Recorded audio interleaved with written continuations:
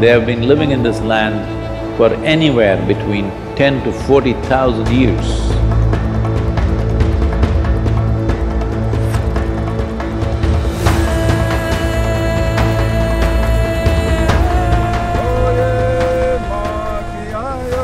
I could see his spirit, it's very strong.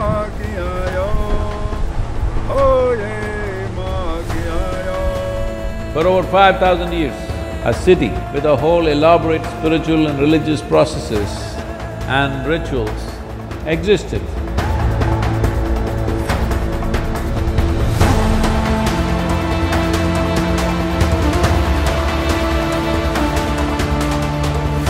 Be with us, ride with me.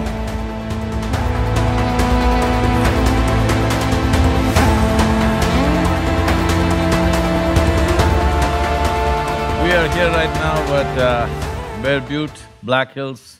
This region is sacred for the Lakota nation. Crazy Horse, one of the most well-known and quite a remarkable leader of the Lakotas, his father received his vision here at the Bear Butte. This gift that I'm going to present to my friend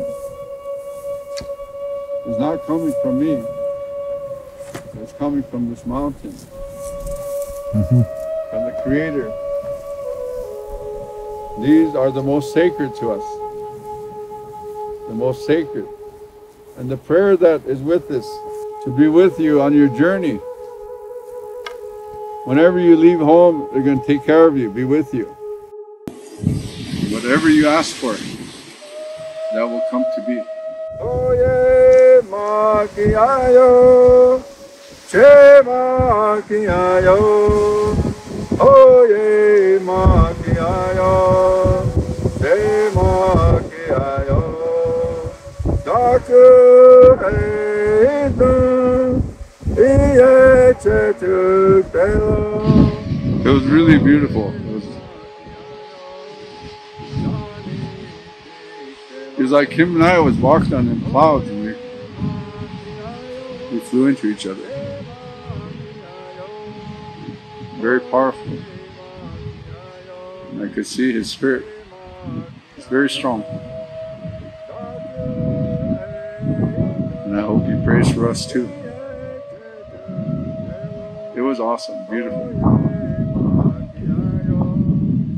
That's why I said I hope to see him again someday. Thank you for coming here. The things we shared, we talked about, now he knows me better. And maybe our visions will come together someday. In this Lakota country right now, it is very, very eye-opening to see how they were fond of Mother Earth, how they structured their life around that, and how they lived in tune with nature, with absolute passion for everything around them and a certain sense of dispassion about their own life, about their own death. I think there is a lot that modern societies need to pick up from ancient societies, because there was a certain cohesiveness with life around them. Without that cohesiveness, everything seems to be a problem.